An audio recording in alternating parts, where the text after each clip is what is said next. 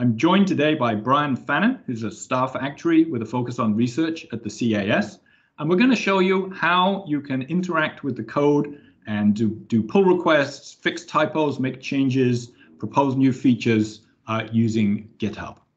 So let me just show you to start with the code in GitHub. So if you navigate to GitHub and you find the aggregate library, so it's github.com/minor/aggregate. This is the repo with all of the code in that I've written over the last several years. You can see there's been 246 commits. It's fairly active. There's in the top level, there's a few files that are to do with building and updating the package. The source code all lives in this aggregate folder, and you can see the aggregate object itself is built in this distributions function. We've got the portfolio objects, spectral handles, distortion functions, and so forth. And then the documentation all lives in the doc folder. This is kind of the source code that builds out the documentation that's shown using the read the docs. So there's several hundred pages of documentation here, and if you flow through it, you'll unfortunately find, because there's so much of it, there are typos in here. And Brian, being eagle-eyed, has actually spotted one of these typos. And what we're going to do now is I'm going to hand it over to him, and he is going to show you, starting from cloning the repo in GitHub, how he can propose a fix. And then we'll come back to me, and I will accept that, and it'll flow through into the documentation. So, Brian, over to you. Okay. So I'm going to share my window here. I'm at github.com, sort of the default. And let's say that I've heard about this fantastic library from Steve Mildenhall. I want to know how to make a change because I have spotted something in the documentation. And I can do a search. I'm going to say Mildenhall. Maybe that'll show up as the username. It does. Here he is, independent researcher, speaker, and author, Steve Mildenhall. And here is the repo, the repository.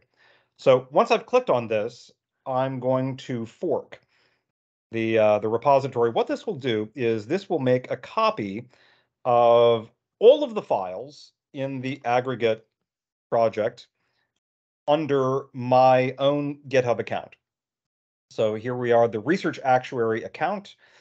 We've got the aggregate repo here, and it should look exactly like what Steve showed you a moment ago. I'll pause to say that this is a fantastic way to take a look behind the curtain at all of the programming logic to generate the aggregate distributions. But don't stop there. Let's go a little bit further and try to help Steve out with this documentation error.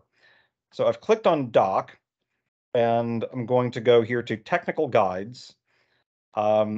And I know where this error is. It should be right here.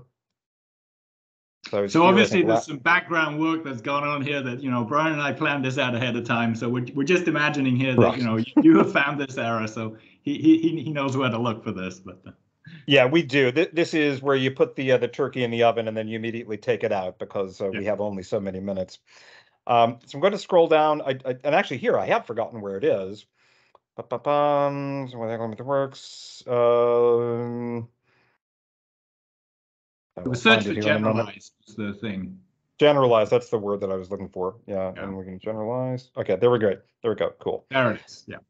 All right. Yeah, this group C thing, which looks okay here, but it's not rendering properly on the. It's further along, Brian. It's the group, the next one at the end of the line there. Same line you were, but that's it. This guy right here. Okay. Yeah, that is not what we want. So ordinarily what I would do is I would clone this repository. That means that I'm taking a copy from the cloud, from GitHub, and copying it to my laptop. In the interest of time, we're not going to confuse things too much, so I'm just going to edit from within the browser. Again, it's not typical, but there's also nothing wrong with doing that. Okay, so I have found the section that we want to edit. And it is right here that we have an issue. So this is common LaTeX way to define a mathematical expression, but for RST, do math and colons, and then an opening tick, and then a back tick. And Steve, do I have that syntax right? I don't think you want the space after colon. Let's just close that up. Okay. There we go. Let's go with that. We'll give that a try. Okay. Yep. So I've made the edit, and actually there was another one right here. Let's do this as well while we're here. Math, and replace the dollar signs with backticks. Yep. Perfect. So I'm going to save these changes. Fix LaTeX. All right. So I'm making a commit, saving that.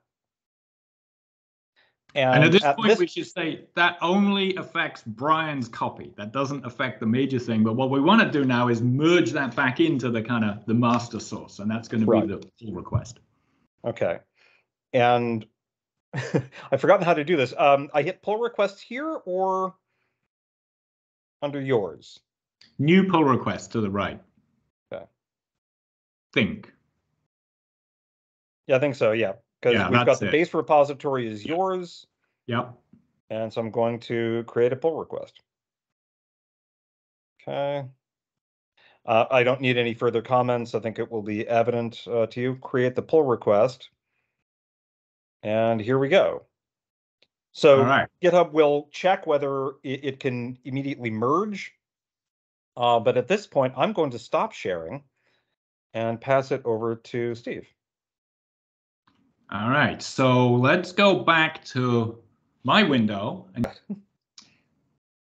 Okay, so now you can see on my side, it says there's one pull request pending here, one open request, fixing the math LaTeX. This was opened a minute ago by Research Actuary. So I click on that. It will show me, the commits that go into this. I can look at the details, and we get the usual differences. The red is the original, the green is what's changed, and it highlights the differences. So I can see all of those changes that Brian made, and then I can approve that, kind of squash and merge. And so this is doc change, and confirm merges in, and there we go. Now, if we go back to the code here, it should now say on my side that we've now fixed this single file that was in technical guides here. Where is it? It's in this guy is the one that's just changed. And we see the beautiful CAS logo yes, as making a contribution. Two contributors to this file. And then I'll also just mention here, there's a really beautiful feature for building the documentation that this is all handled automatically by this read the docs, and you can see this site monitors GitHub. And you can see right now it's rebuilding the documentation as a result of us committing that change to the documentation. So if you come back and you refresh and you look at this page in about 5 minutes, it will show that updated change, and everything has gone through. So I'd encourage folks, you can't break anything with this. You have your own copy. Things come to me for approval. I can see exactly what you've done. If there's any issues, I can comment on the changes you've made. I can request tweaks to the changes you've made. This is a wonderful way that folks can get involved and help with this. Start with the documentation, but feel free to have a go at anything. I'm really, would love to have more people working on the code and helping with this. And GitHub makes this really very easy way to collaborate and work on these types of things together. So I know, Brian, any other comments from you? Thank you for your assistance with this. That was great. Yeah, I will just echo everything that you said. Many hands make light work. You're only one person. You've done something tremendous, but there will be some errors in the documentation and elsewhere. This is a fantastic way to augment your wonderful contribution. It's also a great way to get familiar with the documentation and all of that impressive logic there. So it's a way to plug in to what's happening, the state of the art, and I'm delighted to try and help. All right, great. Well, thank you very much. Hope you've enjoyed this video.